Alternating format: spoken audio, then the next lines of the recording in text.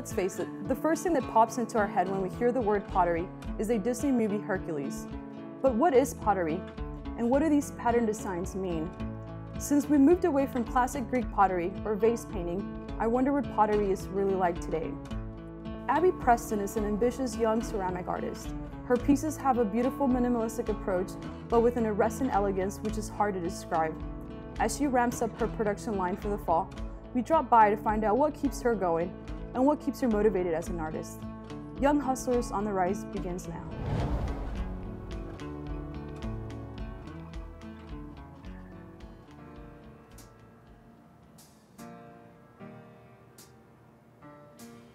I'm from Georgia. I grew up about an hour in northeast of Atlanta, and I moved to Houston about 6 or 7 years ago.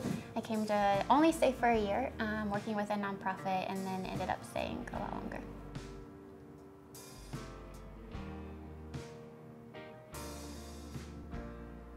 My family, for sure. They're still all there, and so I miss them a lot. We're really, really close.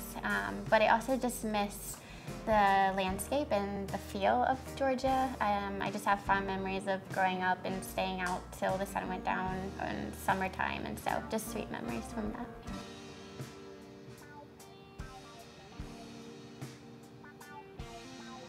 I started Box Sparrow Studio in 2013. I had gone to school for ceramics, and then after I moved to Houston, I decided that clay was the right medium for me, and I was working full-time management in retail and kind of just needed something else, and so I found a studio with my studio mate, and the past, I guess, 3 to 4 years, we've just kind of been on the grind, working and building up our brands, and as of next month, I will have been self-employed doing this full-time for 2 years.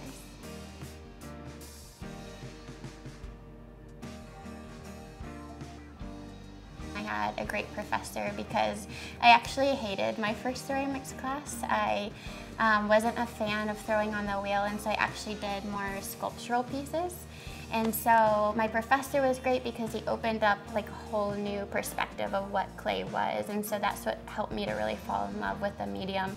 And then I was an apprentice for another studio potter, and he showed me a lot of just like the behind the scenes and how to run a business, and so that was really influential in my journey. I was a studio resident artist, and I was teaching on the wheel, and so I had been kind of like playing around with it, and then I really had to learn fast because I was starting to teach, and so that was really the only thing available at that studio. I couldn't really do my sculptural pieces, so I had to transition to the wheel, and I just kind of fell in love with the possibilities and just making functional pieces. Most of my pieces are thrown on the wheel, and the reason I choose to throw on the wheel is you can make really symmetrical pieces pretty quickly.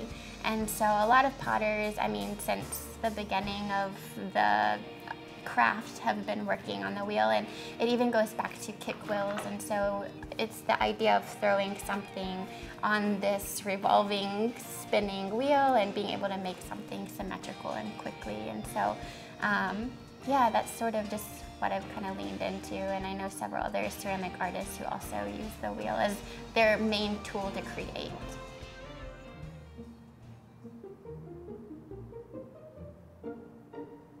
The medium itself is not super forgiving.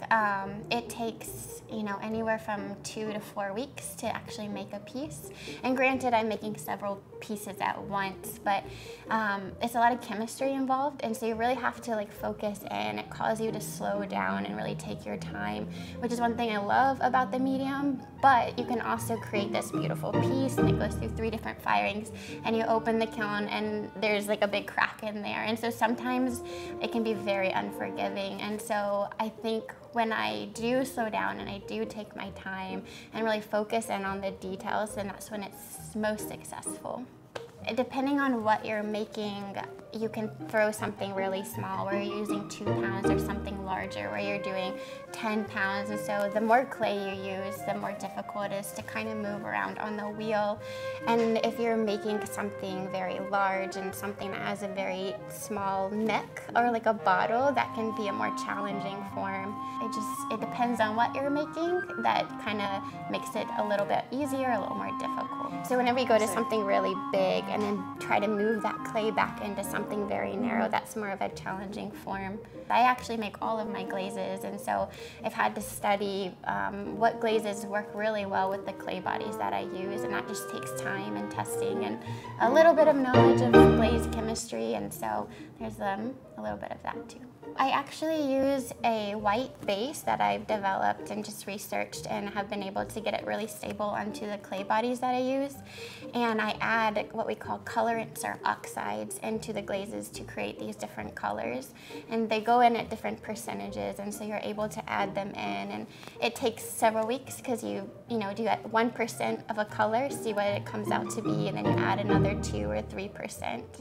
And so you just kind of have to see what happens and how it turns out. And if you find it one that's really successful, then you kind of like hold on to it and you're like, okay, this is part of my glazes that I'm going to keep using.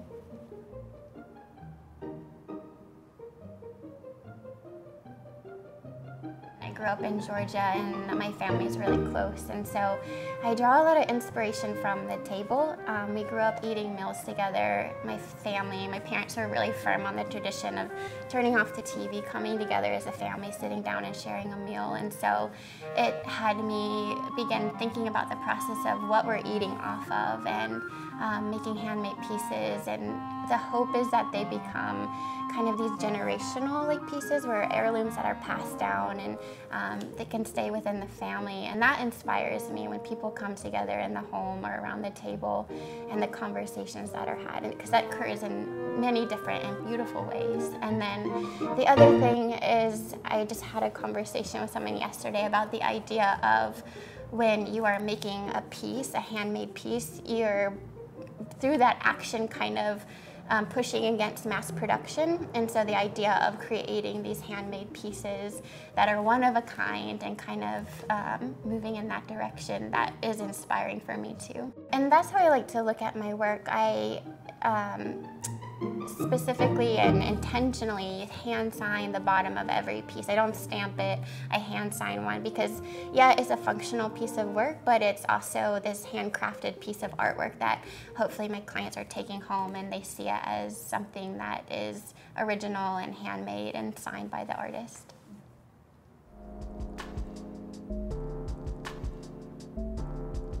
But I have 2 that are really special to me. One is called the Papu collection, which is based off of my grandfather, and he was just this big guy. He was a chef. I remember he had these huge hands, and he loved his wine, and he loved to sing, and I have fond memories of us being in the kitchen with him and creating meals together, and his famous mashed potatoes and cutting up rosemary for his bread that he was making. And so whenever he was there in the house, people were drawn to him. And so the collection based off of him is for hosting, or those who love to bring people into their homes. And so they're large pitchers, large bowls, serving platters, and so that collection is based on him. And then the second collection is based on my grandmother, Betty, and she was not particularly one to love cooking, but she cooked because she loved her family, and she loved it when they were all together. And I believe my love of coffee came from her. I remember waking up, spending the night at her house, and she always had her coffee in hand. And so her collection is for the everyday, those pieces that you use on a daily basis, and that mug that's your favorite, it fits your hand just right. That collection is based on her, and just my memories from being with her.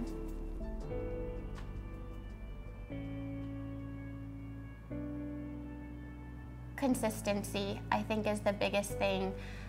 Showing up every day, and consistency within my pieces, social media, branding, just that showing up. And I heard this artist one time say, just come to the studio. Even if it means picking up a broom and sweeping your floor, you're there, you're in the space, and so creativity can begin to thrive. And so I love that, because I remember when we first got our studio, I felt so lost because I was in this space, but I hadn't really found my aesthetic, I guess, and so I was really struggling to know what to create. And so some days I would come in, I would sit at my desk, and I would just be in this space, but it was the consistency of showing up for myself every day.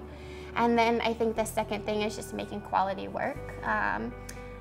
A mentor of mine once told me, if you can't put your name to it and be proud, you shouldn't put it out there. And so that's one thing that I feel like my work is set apart because of the intentionality and the focus and trying to make really honest work.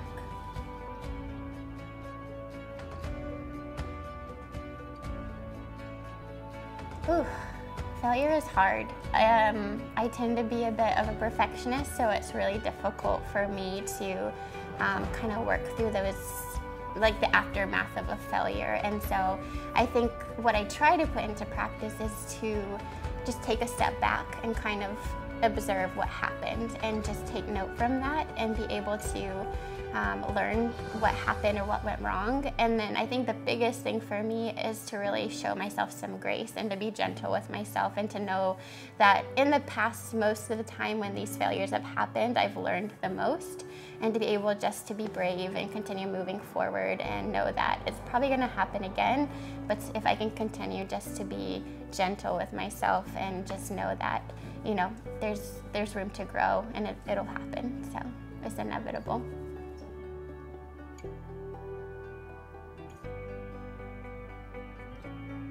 My definition of success would be to be excited about the work that I'm creating, and to continue to be inspired by that, and to know that what I'm creating is worthwhile, and that people are able to respond to that.